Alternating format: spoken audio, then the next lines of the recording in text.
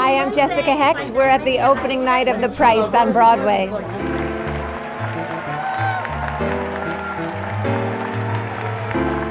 You know, we've been getting great reactions. Every night it's different. That's what the great thing about live theater is. Every night you have a different audience in there, and you try to like lift them up or they lift you up. That kind of thing. It's wonderful. Today you're unhappy, you can't figure it out? What's the salvation?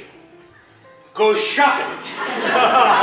You're terrific. I gotta hand it to you. I'm telling you the truth. Oh, no. If they would close the stores for 6 months in this country, there would be from coast to coast a regular massacre.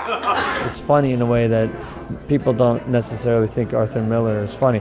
I personally think it's probably his most nuanced and accomplished play of all of them. Arthur Miller's skill at putting all of this kind of almost vaudevillian comedy in this play and then make it so dark and torturous, really, toward the end. He's an unbelievable writer. This play always meant a lot to me, and I never knew why until I got older. And the reason was because this was the first time Miller had addressed the idea of choice. Because it is about looking back, and it is about, examining those choices that we made and the results of those choices. That was what really struck me, because I have those things in my own life.